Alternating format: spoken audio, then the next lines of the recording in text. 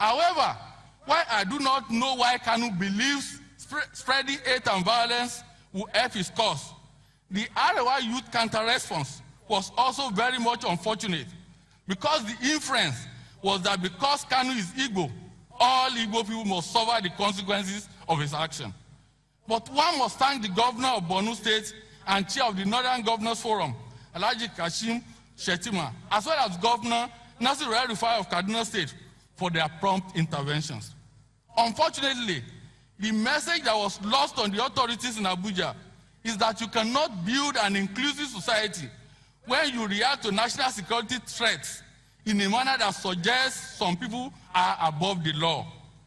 Although many people across the country also felt let down that some otherwise respected senior citizens from the Southeast, who ought to have called Kanu to order, were practically genuflecting before someone young enough to be their grandson.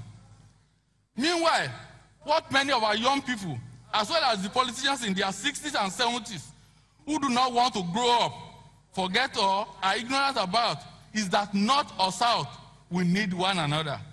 That then explains why all the current agitations are a distraction from the real issue, which is that Nigeria is not working for majority of its citizens. And we see that evidence everywhere.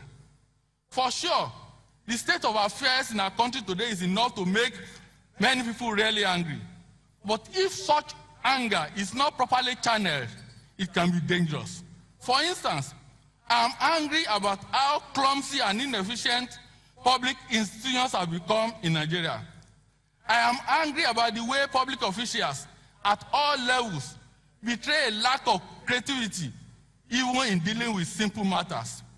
I am angry when a teenager tells me that their school bribed invigilators to look away so that their teachers could tell them the answers while sitting for a crucial national examination. I am angry by the latest statistics from the UNICEF that in our country, about 90,000 children are expected to die of hunger over the next 12 months. I am angry about the foregoing and much more, because I believe we can do better as a nation. But I cannot, because of such anger, lash at the next person or another group of Nigerians who do not speak the same language or worship the same God with me.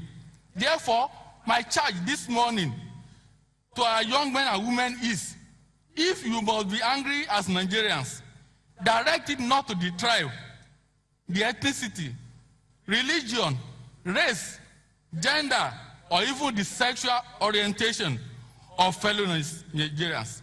Direct it at the greed and the perversion that make people deny others their decent and fair opportunities.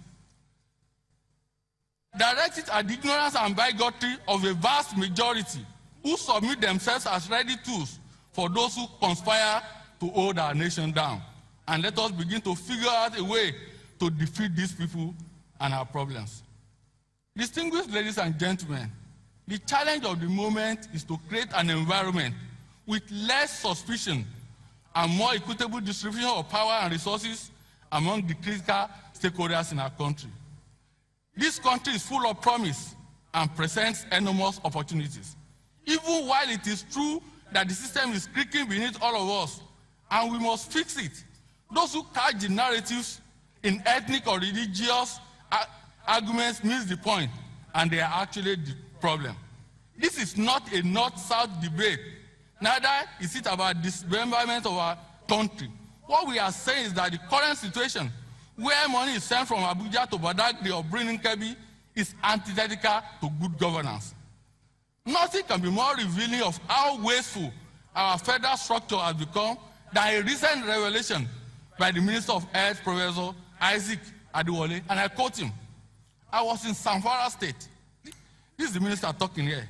At the Federal Medical Center in Zamfara, there are about 120 doctors. But the state has 23 doctors at the last count to manage 24 hospitals. And yet, the federal hospital has about 120 doctors, end of quote. The pertinent question is, how did the federal government engage such a number of medical personnel who are practically idle and for just one medical center in one state? The answer is simple. It is largely because of his heavy wallet. Yet you find this sort of waste replicated in several sectors. Therefore, we must find a way to make government more efficient and effective. How to make this happen is where the disagreement lies. But we are gradually coming to a consensus that it is the dysfunction at the center that is creating the current bad blood, frustration, anger, suspicion, and unhealthy competition among the various groups in the country. Anybody who has read the report of the Presidential Committee on the Restructuring and Rationalization of the Federal Government Parastatals, Commission and Agencies cannot but understand the waste we call government in Nigeria. Chaired by former Head of Service Mr. Steve Oronsaye, the committee was established in August 2011 by the former President, Dr. Goodluck Jonathan, with the report submitted to him in April 2012, although he ended up doing nothing with the recommendations. It is instructive that the committee identified 541 federal government agencies, 50 of which have no enabling laws. There are also 55 agencies that are not under the supervision of any ministry, and many of them, according to the Olusegun Committee, and I quote here, receive more budgetary allocations for personnel that they require because that component of their budget is usually inflated. It's in the report. These agencies include, now wait for this, National Agency for Population Programs and Development, Population Activities Fund, Population Fund Activities Agency, and Population Research Fund. Yet those are federal agencies in Nigeria.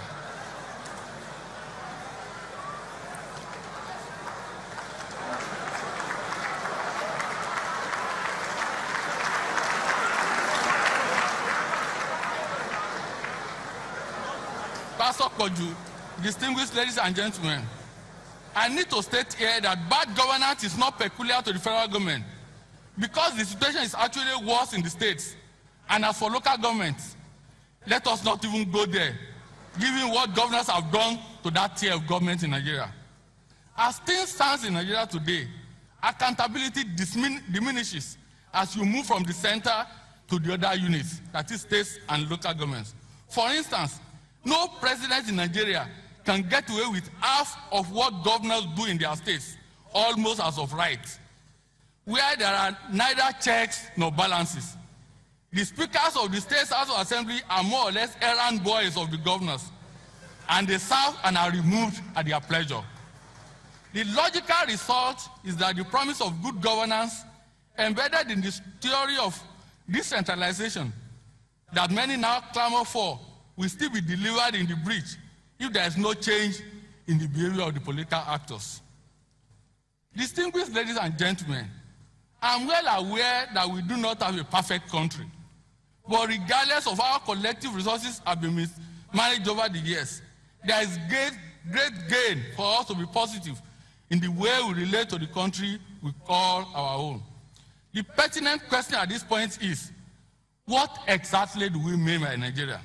In our context, the answer may be quite complex, but one thing is certain, it should not be about geography or tongues or faith. For me, Nigeria is not the violent man who would demonize and threaten fellow citizens just because they speak a different language from his.